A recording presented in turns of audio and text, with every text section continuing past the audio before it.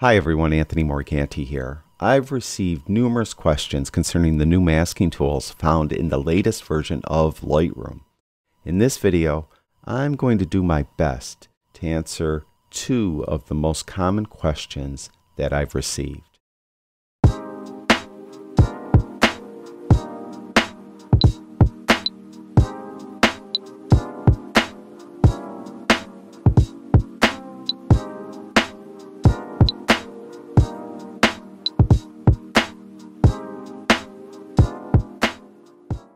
This by far is the most common comment or question that I've received. Many photographers don't think there's any difference between adding or subtracting from a mask compared to intersecting a mask. And they're right to a point. There are many instances where you could use either method. You could add to a mask, subtract from a mask, or intersect two masks and get the same exact results. There are, though, some instances where you have to use intersect with a mask to get the results you desire. For example, I have this art image of a model and she has yellow paint on her. Let's just say I want to make a selection of the yellow paint to change the color of that paint. Well, how do you do it? Behind her isn't a sky, so I can't really select the sky and then invert it or anything like that. I can't select her and then maybe I could use a brush and subtract from her skin. That gets complicated, right? Intersect with is the way to go. And just to demo, let's just say I want to get color range. When you do that, you'll get an eyedropper. I click on the yellow paint, and you'll get a selection of the background as well. You could try to select, if it was sky back there, I could subtract it that way, but that's not sky. So there's really no way to do this without using intersect. So let me get rid of that mask. And if you didn't see one of my earlier videos demonstrating intersect with, let me just remind you what it does. You have two different selections as depicted by these two circles. So circle on the left is one selection, circle on the right is a second selection. Where they overlap is where they intersect. And if you use intersect with in Lightroom, what you'll be left with as a selection is just the area they intersect.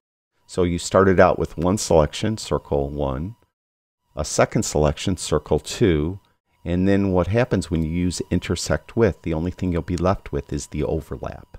So what I need to do is I need to make sure that I just select the paint and nothing else. So what I'm going to do is I'm going to select the subject. So now I have a selection of the subject. That's circle 1. Now I need just a selection of the paint. Now because I don't have the yellow background selected, when I use intersect with, that won't be affected by my color range mask. So what I'll do is I'll go to either mask 1 or subject 1 and just click on the three dots. It doesn't matter which three dots you click on. Go to intersect mask with color range. And when you do that, you'll get an eyedropper.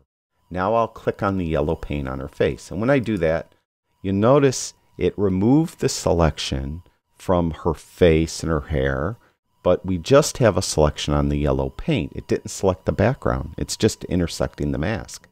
Now I didn't get all the paint because the paint isn't a uniform yellow color, but I could add to my selection by holding in the Shift key.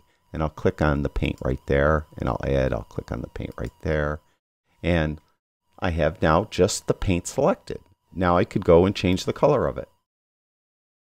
Now you can see I missed some down in here. I could still add to the selection. I'll hold in the Shift key and click there. There. Now I've just used intersect with to just select the paint. And you can see how that works. And maybe there is a way you could use add, subtract, and play around with the masks to get it to work, but this is just a lot faster and easier. So that is a specific situation where you have to use intersect with. Add or subtract won't get you there. So just change the color of the paint. Now the second question I've received, this isn't as common a question as that intersect with, is this depth range mask. I mentioned in the previous video and I showed that it's grayed out because my image didn't have any depth info. And I mentioned that most often you'll get some depth range with some cell phones or mobile phones or smartphones, whatever you want to call it. And that's because many higher end smartphones have really high end cameras in them with multiple lenses. And it used to be that the only way you could get depth information written to a file is to use it with a camera that had multiple lenses. Now, though, there is software that's available in some cameras that allows you to get depth information with one lens. I don't know of any major camera manufacturers that have it incorporated in their cameras. If you do, let me know in the comments below. But I have read that that technology is available, so that down the line you'll probably see Sony, Canon, Nikon, Fuji have in-camera depth information, and it's all going to be done with software, not multiple lenses. But you'll notice that depth range is active on this image because I took it with my iPhone 12 Pro Max. All right, and to get depth, if you want to use a depth range mask, all you need to do then is click on it, and you'll get an eyedropper. Now we have depth information in this image. So if I click on somewhere, this flower in the foreground, I'll get a mask at that area.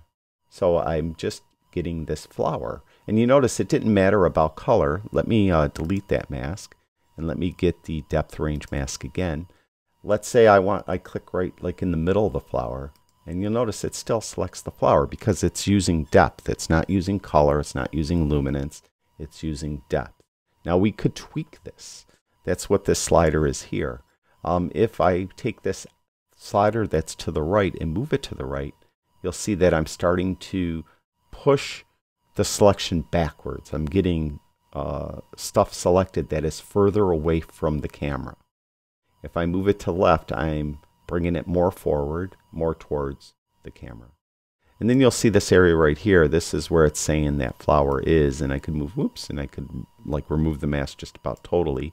I also could come here with these little sub like sliders and kind of move that as well, and you can see I'm pushing it back. If I keep going, I'll select everything, right? So you could see how you could use these two sliders on the bottom and then these other sliders on the side of the actual selection to kind of refine your mask and get it to be exactly what you want it to be and where you want it to be. Just like that.